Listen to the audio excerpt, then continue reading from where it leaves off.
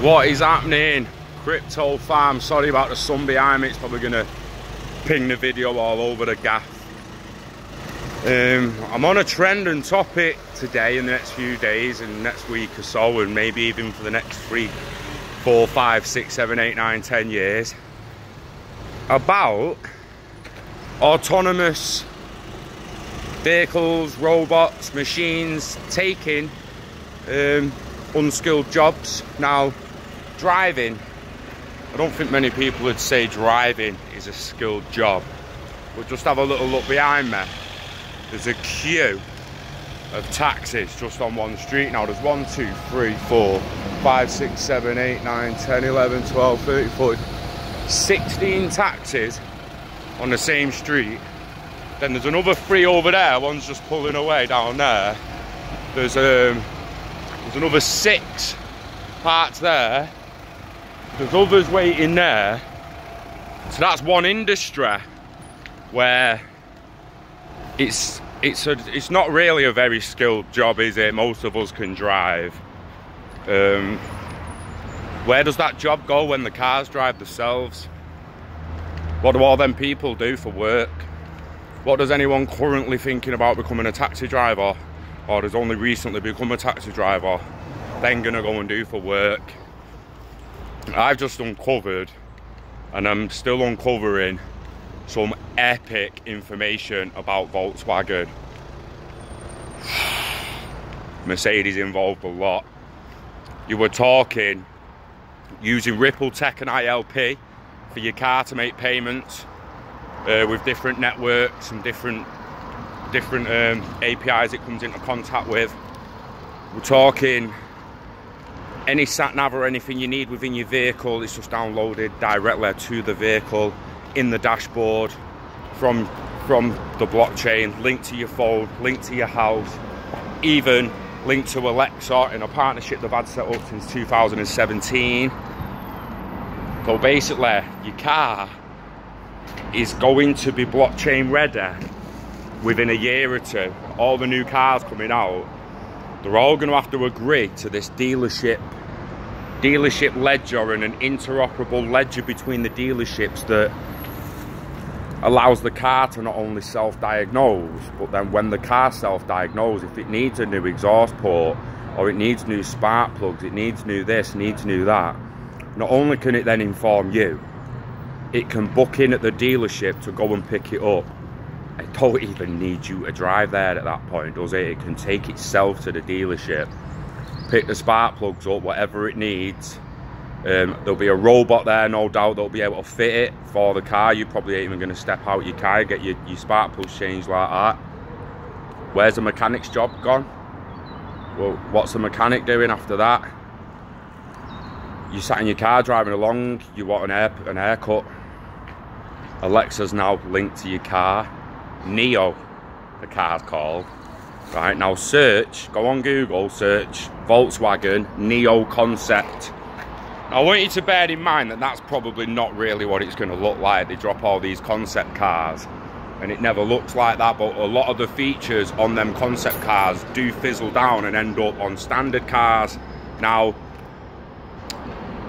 all the tech that's within this car, you can pretty much guarantee is going to fizzle down and end up within the production and commercial car that hits the roads.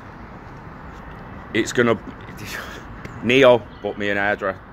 So when you're in your house, you're going to say, Alexa, book me whatever. But when you're in your car, because your car's called a Neo, or whatever other company builds their next cars, and whatever they decide to call their AI within the car and call the car itself, you may be able to rename it to Jarvis like Iron Man. But anyway, you're going to be like, in your house, Alexa, book me an haircut. Alexa books your haircut, pays for it, everything. In your car, Neo, book me an haircut. Neo, book the cinema for 2. I'm going to pick Charlotte up. Book us 2 tickets to watch the latest film. I don't even care what it is, as long as it's action and adventure and starts at 8 o'clock. Or in fact, no, she'll prefer a rom-com. Neo, book a rom-com for 8 o'clock, mate. Cheers. Don't matter what it is, just romantic comedy, 8 o'clock at the Cineworld up the road. And let's go and get it on the way. Cheers. Boom. Car, Interledger protocol, running on Ripple Tech. Boom. Done and dusted. When we say this, that, and that is going to run on Ripple tech, it doesn't necessarily have to be built on the Ripple ledger. It could run with Ripple tech. So the minute it's tapped into ILP, Hyperledger Quilt, RippleNet, it's Ripple tech in it. XLM, Ledger, IBM does all its internal shit. The minute it taps in to ILP, Hyperledger Quilt, it's on Ripple tech then. Everything is going to run through Ripple tech in the end, guys. Make no mistake of that. And the fact that I've started uncovering this about the smart cars, not long after I did a live video of me getting in my car talking about smart cars.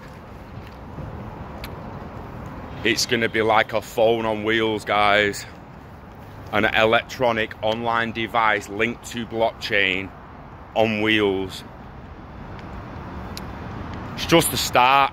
It is legitimately just a start. Excuse me.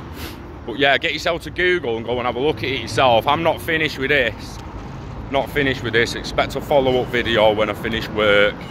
Currently I've just nipped out to go home and get a drill. I'm going to drop the drill off, go and get myself a butter and get this uploaded.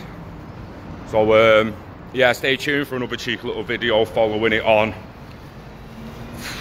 Autonomous cars running on RippleNet, Volkswagen Neo running on IOTA. They got deals with IOTA, they got deals with Alexa, they got deals with all sorts, but interoperable through ILP, through RippleNet, ready to make payments anywhere, to anyone and to anything. Machine to machine's about to go massive. And there's another taxi. What happens then when all these cars, the autonomous ready, by the way, I don't know if I've said that yet, but the autonomous ready, so if you picture it like they want 80% of the population saying, oh, the cars might as well go autonomous. They basically drive themselves, don't they? So you're going to have that in-lane stuff to keep you in lane. It's going to park itself. It's going to get extremely smart, start booking and doing things for you to the point where everyone's like, fucking hell, it basically drives itself. And Volkswagen, Merc and all that, and the regulators and the people who do the rules of the road, when that happens, they're just going to go, oh, what'd you say? What'd you say? It might as well be able to drive itself. Well, we've got news for you. It's been able to since 2020. We just need to flick a switch. Does that mean you're ready? Boom. Click, switch flicked. All them taxi drivers' job gone. Gone. Now, let's not be hasty. Let's imagine for a decade or two, you've got the older population that don't want to step in a vehicle that drives itself. In that sense, taxi drivers, you still have a job for the time being. But what happens when the whole population is just like, fuck it, I'll get in a driverless car, mate. I'll get in a car driving itself. I'll get in a drone that flies itself. You're talking about your car taking you to Tesco, ordering your shopping on the way there and having a pickup point when you get there, and it just gets put in your boot by some random little Tesco robot. Where's all the Tesco jobs? Gonna be absolutely massive, and there's not enough time in this cheeky little 10-minute video, so stay tuned. Well, it's not even 9 minutes yet. I'm gonna end it. I'm nearly back at the job. I gotta get back. But I just wanted to drop that little nugget about epic smart cars are gonna be in the future. All right, pal. There's a little girl there running away with her dad and that, and having a lovely day in the sun. I guarantee she will never drive a car. She'll never drive a car. She won't need to. They probably won't, by the time she's 20, they probably won't even have steering wheels in cars. So make sure you accumulate and wait, you live long and hodl, and take care of yourselves and your family, close ones. Love you, love crypto. Got my hands full, so literally can't do the spot sign. No, live long and hodl. See you later, guys. Peace out.